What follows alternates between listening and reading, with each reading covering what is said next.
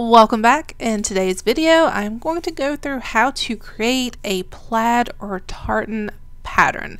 These come in really handy if you are doing greeting cards, so this could be a liner for the envelope, or it could even be a pattern that you put on the back of the card.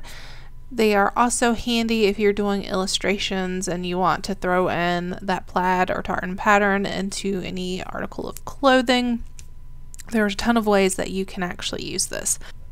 So to get started, I'm just going to zoom in, and then I'm going to grab the rectangle tool and just create a background color. Turn that stroke off, and I'm going to switch to like a light blue. And one thing to remember when you are making a pattern like this, in my opinion, it is best to keep it under 5 or 6 colors. If you go above that, it gets a little chaotic looking, so it's best to kind of keep a simple color palette. So once again, with that rectangle tool, I'm going to put a rectangle down, and then I want to change that color to a darker version of that blue. But I also want to go in the layers panel and change that opacity, and you will see why in just a little bit. But for now, I'm just going to do 75%. And then holding Option or Alt, I'm just going to drag this one down and then go through and create one more. But this time I want to do white. And once again, change that opacity. For this one, I'll do 65%. I'm actually going to take this one, holding Option or Alt, drag this to the top. And I want to make sure that it is repeating on that bottom side of the artboard. So in your transform panel, go to Y and then hit plus, and then whatever size your artboard is. Mine happens to be 2000 pixels by 2000 pixels, so I'm just going to do plus 2000. Before you do that, make sure that you always copy and paste that shape.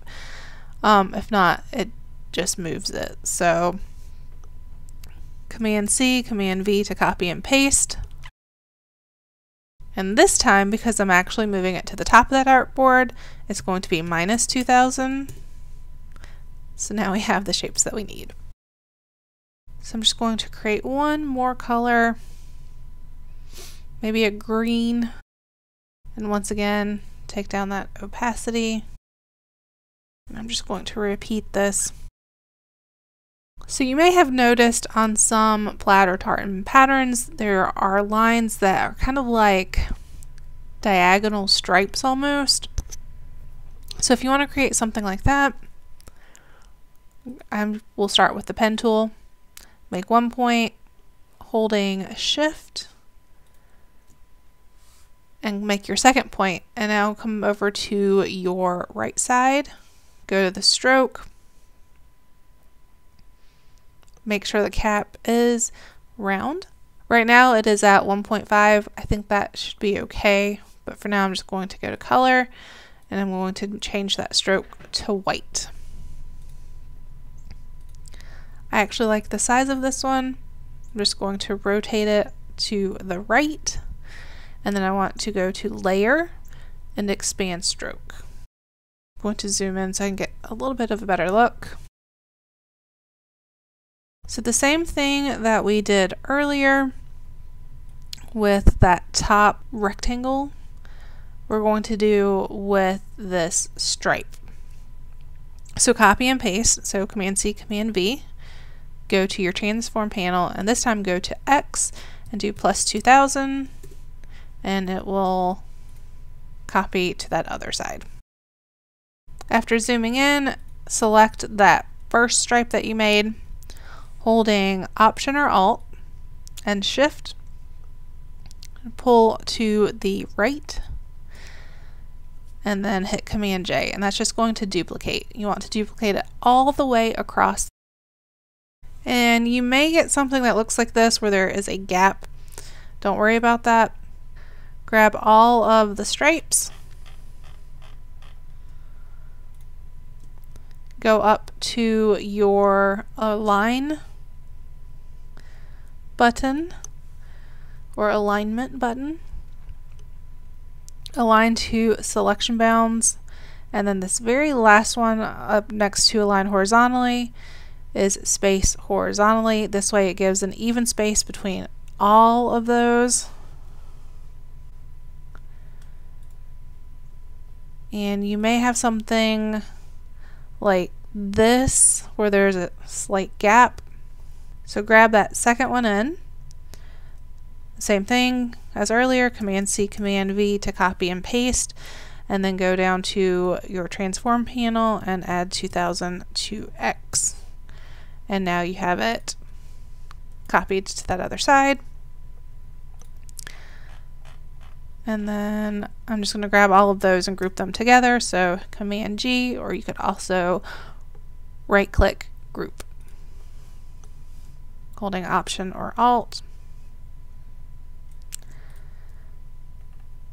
And you could always throw something like this in really anywhere you want.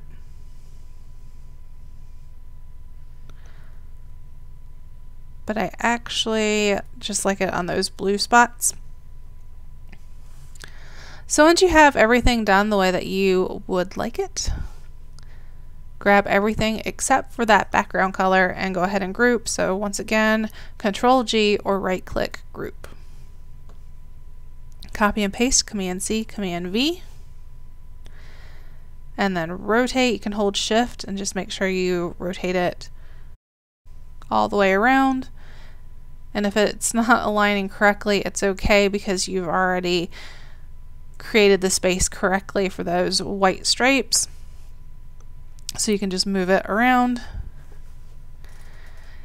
And as you can see, the ones where we put an opacity on the stripes, you can see where they're overlapping, you have that darker color, just like you should in any plaid or tartan.